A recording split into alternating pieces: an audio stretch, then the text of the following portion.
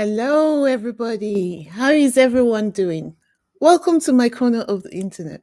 Welcome to Isabella Banks' YouTube channel where we discuss all things Harry, Meghan, and their level up journey. If you're new here, let me introduce myself. My name is Wizzy, and it's so good to see you.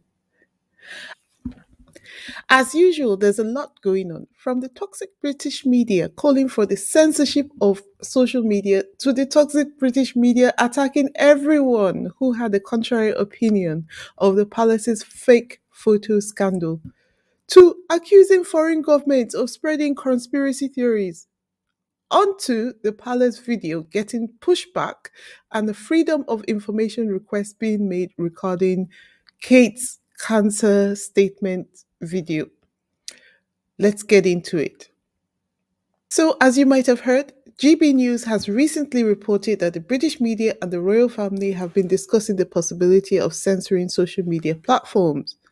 According to GB News, palace sources have spoken of hopes that social media giants might use the furor to tighten up systems that currently allow defamatory lies and conspiracy theories to spread unchecked.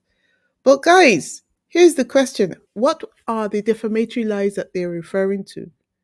So far, no one has provided proof that it was Kate in the car with her mother, or provided the original photo for the Mother's Day photo, the same way Miss and Harriman has had to do multiple times, or has even proven that the farm shop video was real, as in that it was Kate who was seen smiling while out shopping with William, or whether that was even William.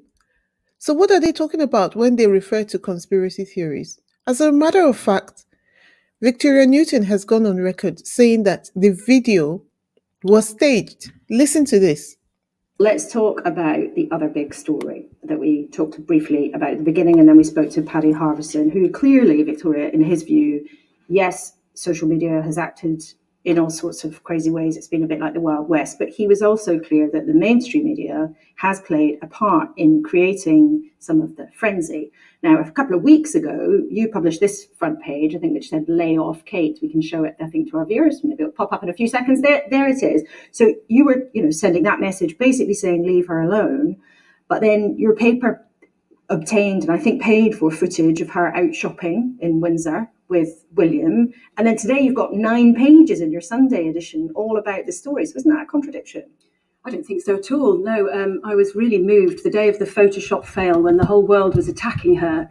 I just thought it was outrageous. This poor woman was clearly ill and was so desperate that she tweaked a photo, minor tweaks, to make it look a little bit better. So that's why I did that front page, and it was really important. It then changed the narrative. A lot of the rest of the media then started saying, back off Kate. So I don't accept what you said earlier. In terms of reporting the fact that they went out to the Windsor farm shop a few days later, they knew that if they went out there in public, mingled with members of the public, they would be seen and potentially photographed, because everyone's got a camera phone now, and that's how it happened. It wasn't a photographer, it was a camera phone. And of course, I was in discussions with the palace all along with that, and there was no problem with us running those images, and it kind of felt that the nation was desperate to see her. Someone on Twitter said, the British media and the royal family are now talking about censorship and cracking down on social media platforms because they were exposed by ordinary citizens as frauds. They had no issues with trolls spreading lies about Prince Harry and Meghan. Nice try. Hashtag toxic British media. Exactly. Not satisfied with trying to shut down the whole of social media, they have now taken to attacking anyone who does not agree with them, like Christopher Busey. Look at this headline. How tech entrepreneur and loyal Sussex Squad member Christopher Busey vowed to fight online hate, but once said Kate Middleton looked old enough to be Harry's aunt and called William a balding muppet. They say Sussex ally Christopher Busey insists he is railing against online bile and told the couple's Netflix documentary that criticism of Meghan Markle was driven by hatred and racism. The Brooklyn-born tech entrepreneur 48, who began coding on a Mattel computer aged 9, was inspired to combat disinformation and harassment online because of the 2016 Trump election win and the death of his mother during the pandemic. Personally, I found the article interesting because through it, I came to know a bit more about Christopher Busey, how he started coding at 9, and how he was inspired to combat disinformation and harassment online because of the 2016 Trump election win and the death of his mother during the pandemic. Anyway, they continue. He denies he's a conspiracy theorist, but also insists that the video of the Princess of Wales at a Windsor farm shop 10 days ago is a fake because the woman with William looked 10 years younger than Kate. The Princess of Wales was filmed 10 days ago at her favorite farm shop in Windsor buying bread. She then left with William, smiling while carrying her shopping. Millions around the world delighted in seeing her, but Mr. Busey is insistent that it was not her in the video at all. I think at this juncture, they are quoting Christopher Busey, right? When they say Windsor Farm Kate walks like a young woman rushing to use the bathroom. Moreover, Windsor Farm Kate looks 10 years younger than Kate. So, no, we haven't seen Kate in public yet, he said last week. Doubling down on Saturday after Kate's cancer video, he said, I'm not the least bit embarrassed. I said the woman in the Windsor Farm video wasn't Kate, and she's not. Kate bravely sharing her cancer diagnosis has nothing to do with the smiling person who was walking fast and holding a grocery bag. I am vaccinated against gaslighting. As we said before, his activism online was inspired by his mother, and his aim is to force Twitter and other social media to remove misinformation from their platforms. And they continue. Yet, within 30 minutes of Kate's broadcast, he was fueling the fire surrounding conspiracy theories about Kate in a rant to his 350,000 followers on X. He says, they quote, I am sorry to hear Kate has cancer. I hope she has a full recovery, but it's also clear that all 3 earlier photos of her were fake and the palace tried to cover it up, he wrote. Mr. Busey, who appeared on the Sussex's Netflix show, was apparently referencing Kate's Mother's Day photo, a video of her shopping in Windsor, and an image of her being driven in a car. They are claiming that his statements regarding the earlier fake photos and video offerings by Kensington Palace are conspiracy theories. People of the UK, we are in trouble, don't you think? Where has freedom of speech gone? Another person they have tried to attack is Stephen Colbert for his segment on Kate and Rose Chumley last week. Well, this is what he had to say in response to their attempts to attack him. Listen to this. I don't know if you have noticed, but we do a lot of shows, and I tell a lot of jokes, and I tell jokes about a lot of different things, mostly what everybody's talking about. And for the last 6 weeks to 2 months, everybody has been talking about the mystery of Kate Middleton's disappearance from public life. And 2 weeks ago, we did some jokes about that mystery and all the attendant reporting about that. And when I made those jokes, that upset some people. And even before her diagnosis was revealed. And I can understand that. I mean, a lot of my jokes have upset people in the past. And I'm sure some of my jokes will upset people in the future. But there's a standard that I try to hold myself to. And that is, I do not make light of somebody else's tragedy. Now, I don't know whether her prognosis is a tragic one. She's the future Queen of England, and I assume she's going to get best possible medical care. But regardless of what it is, I know, and I'm sure many of you, far too many of us know, that any cancer diagnosis of any kind is harrowing for the patient and for their family. And though I'm sure they don't need it from me, I and everyone here at The Late Show would like to extend our well wishes and heartfelt hope that her recovery is swift and thorough. Now, please say hello to Louis Cato and The Late Show Band. Can you believe that Chris Ship tried to claim that Stephen Colbert apologized for his joke last week in this video. Did you hear any apology? Looks like my ears have been searching for the apology, but my ears have not been able to find them. If you heard the apology, please let me know where the apology was in the comment section. Before we continue, if you're new here, I invite you to join our growing community. We are in interesting times indeed. I'm sure that many of us have not lived through times like this before.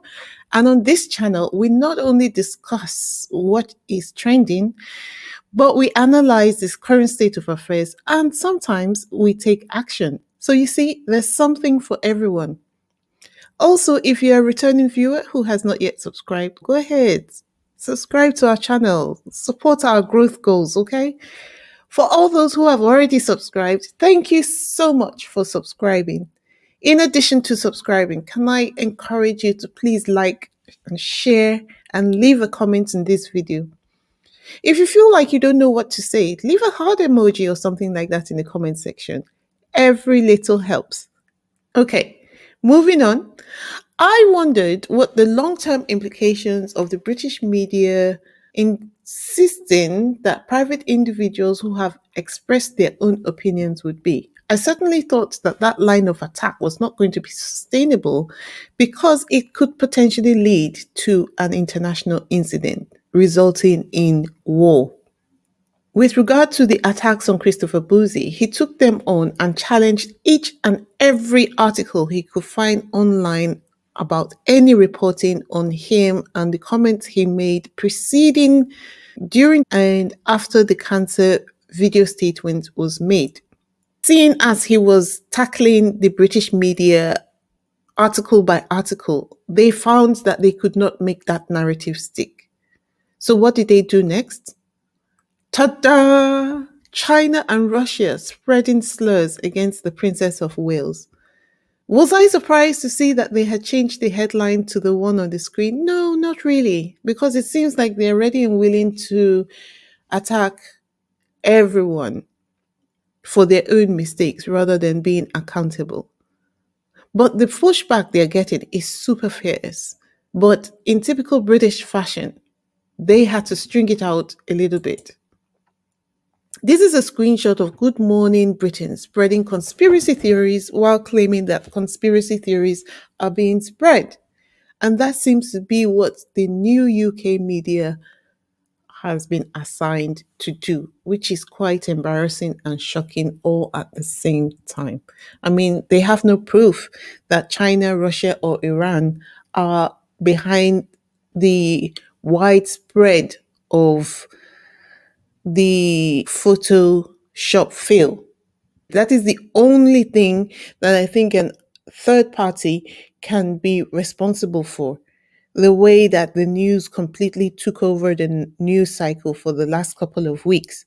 But as to the actual events they are complaining about, well, they should hold themselves responsible because it was the palace who attempted all those stunts. The fake Mother's Day photo, Kate in the car with her mother, Kate seen out at the farm shop. It was all of them, the machine behind them as well, who are responsible for the kerfuffle that resulted of them trying to engineer public perception behind the scenes. But in their typical fashion, rather than taking responsibility, they are trying to flex their international influence by trying to see whether they can drag weaker nations into the controversy. I would recommend that they be careful because we are already tired. We've been tired of the war between Ukraine and Russia, and you have the war between Palestine and Israel going on. We do not need to have a breakdown of relations with the UK and America and China, Russia, and Iran, because those other countries are a lot bigger than the UK. The UK tend to forget that they're just a small island And even if they wanted to conscript the Commonwealth nations to join them in the fight, it's still not going to be enough to make up an army that can stand against any one of those four nations: America, China, Russia, and Iran. The only thing I think they have going for them is their wealth, and that means ability to buy mercenaries to assist them in the war and advanced technology. But other than that, if it is by country size, no, they are not going to be able to take any one of those nations on. And it's an issue that we are facing now as citizens of the United Kingdom, where we are being told that we do not have freedom of expression. And it's quite ironical that this is the same reason why the UK has said that they didn't want to be part of the EU anymore, because they felt like they were being hampered by EU regulations. But it's quite evident at the moment that the EU regulations actually called for a fairer society, because we seem to be slipping back into the draconian age where freedom of expression is being limited more than it has ever been limited in my time of existence. Luckily, there is a lot of pushback against this kind of behavior that I'm seeing. You've got people on Twitter saying and recognizing the behavior for what it is, saying, scraping the barrel now. China, Russia, and Iran are reportedly behind the spread of conspiracy theories, slurs, and rumors about the Princess of Wales. And truly, they are scraping the barrel. And then you've got people on social media, this news agency called Unity Newsnet, who have sent this urgent freedom of information request to the BBC in relation to broadcasts of Princess Catherine on Friday night. So they say, hello, I'm writing in relation to the broadcast from Kensington Palace on the evening of the 22nd of March. It has been stated that the video of Princess Catherine was taken on Wednesday, the 20th. We have read the following article and note BBC Studios' emphasis on responsibility and innovation in relation to the use of AI. We therefore have the following questions. Was there any use of artificial intelligence in the aforementioned video? Was any of the footage or audio computer generated? By audio, we mean the words spoken by Princess Catherine and or the background noise. Where was this filmed exactly? The setting appears to be a garden, but was it done in a studio? Was a green screen or other similar technology used? Post-filming, was there any use of software for digital alterations? As we are sure you will be aware, there is a great deal of speculation going on, and these matters should be answered as a matter of urgency. Kind regards, David Clues, lead correspondent. So, guys, I love it when there is a controversy going around and there is an action that can be taken to combat the situation. An example of this template, which has been provided by Unity Newsnet, is an example of that. I will be copying and pasting the exact same thing and sending it to the BBC as well.